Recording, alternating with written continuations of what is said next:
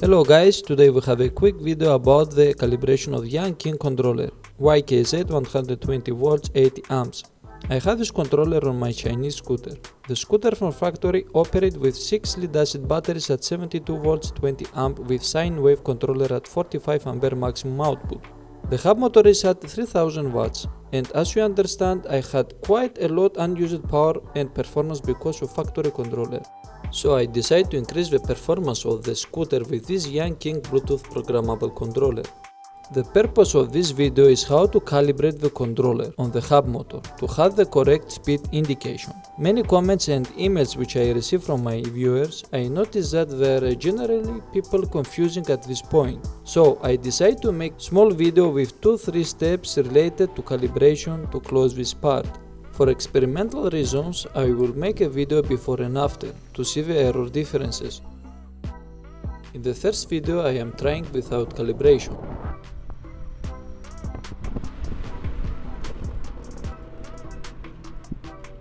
If you notice on the screen on the top of the left window of the controller speed indication, our controller shows almost twice the speed from the real GPS speed on the right window.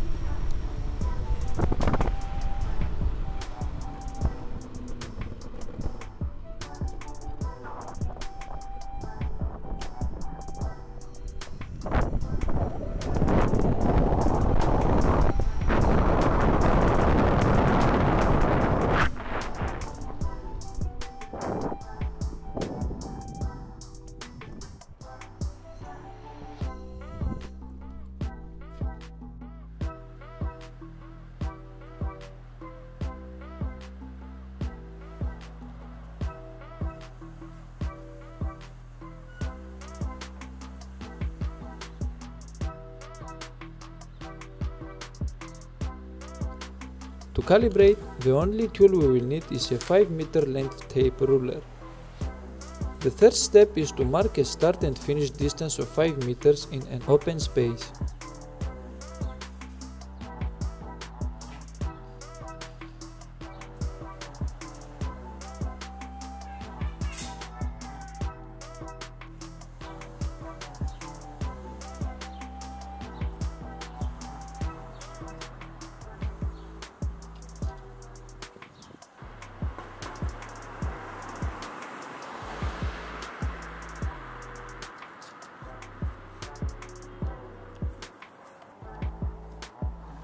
Next step is to open the app, search for the controller via Bluetooth, then select it and press connect.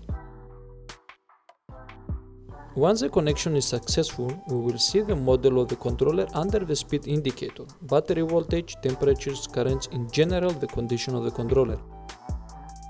Now to enter the calibration process we click on the option Myself. After that on Calibration On-Off button.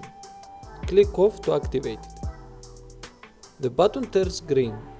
Then we put the vehicle at the starting point. When we will be ready, we press the start distance. Once this is done, the question mark will change to getting. Then we roll the vehicle along the distance we have marked. And note, we must try to move the vehicle as straight as possible to collect the correct pulses from the motor, so that we have as accurate a speed indication. Once we reach the finish, we press the end distance. Once we do that, we will see the pulses we have got from the hub motor, which is 2790 pulses. This is how the controller knows that every 2790 pulses have traveled a distance of 5 meters. Last one is to press conversion ratio. Press OK and then we are ready to test our vehicle.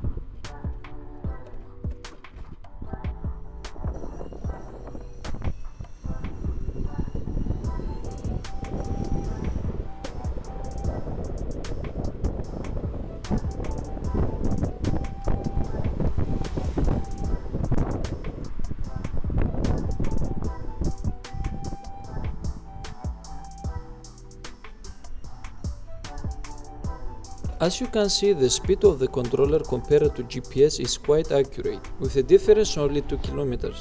Personally, I am quite satisfied with the result, so I will leave it as it is.